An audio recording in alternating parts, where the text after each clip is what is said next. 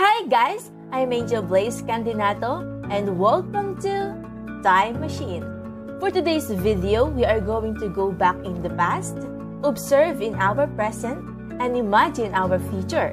So wear your seatbelt because we're about to travel using our time machine.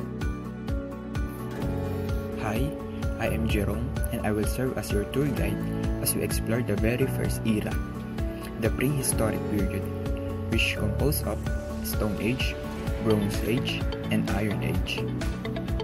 In the Stone Age, we often use lithic, meaning the nature of or relating to stone. We have Paleolithic Age or Old Stone Age.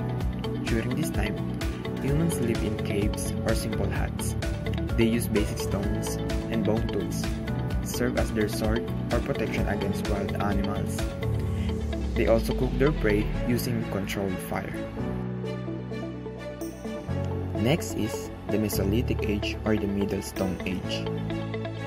During this time, humans use small stone tools that are polished and sometimes crafted with points to serve as spears and arrows like we see in the video.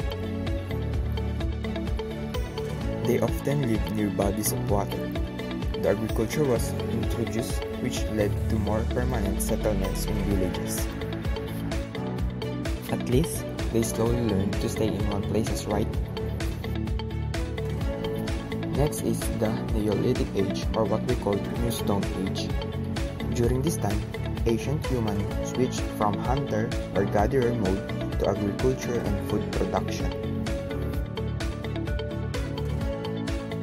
They domesticated animals and cultivated cereal grains, and application of mechanical principles was achieved by pottery making.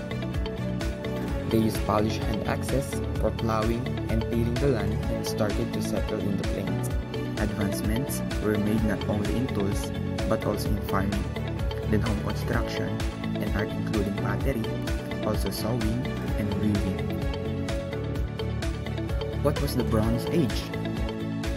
In Bronze Age, metalworking advances were made as bronze, copper, and tin alloy was discovered. Advances in architecture and art including the invention of potter's wheel and textiles.